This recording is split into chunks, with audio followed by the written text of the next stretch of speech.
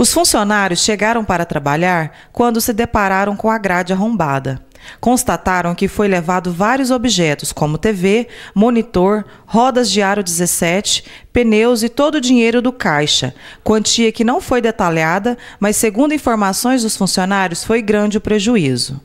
Chegamos aqui hoje 15 para as 8, constatamos que a gente tinha sido furtado. Cortaram a grade, entraram para dentro da loja e roubaram vários equipamentos. Quais são esses equipamentos? Dá para ver? Roubaram pneu, jogo de roda, 2 jogos de rodar 17, pneus, levaram televisão, monitor e outras coisas mais que a gente está em levantamento. Falaram que na noite anterior foi cortado o cadeado.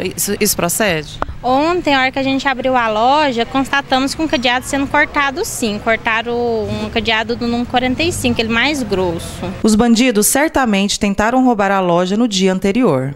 Sim, eu concordo, eu acredito que sim. Eles tentaram cortar o cadeado, não deram conta de entrar para pegar as rodas que estavam de olho, aí esse foi na noite seguinte. Essas rodas têm valor alto para o mercado? São aros de 17, então se ela é em torno, não é barato, né?